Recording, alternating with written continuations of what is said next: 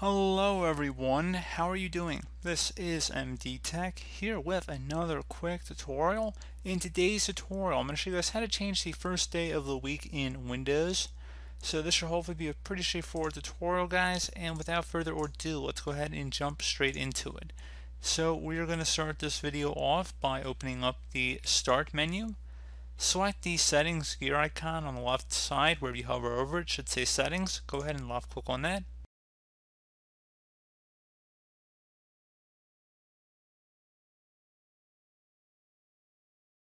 Select Time and Language, and now select Region on the left side. And now on the right, you want to scroll down underneath Related Settings where it says Additional Date, Time, and Region Settings.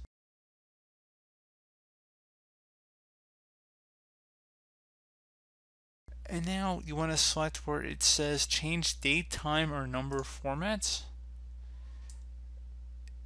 Now where it says first day of the week, there's a drop down here. At this point, you can change what day of the week your calendar starts on.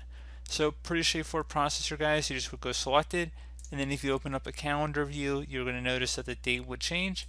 So let's just say we moved it to Wednesday for some reason here, and we opened up the calendar. We can see now it starts on Wednesday. So pretty straightforward process there, guys. I do hope that I was able to help you out, and I do look forward to catching you all in the next tutorial. Goodbye.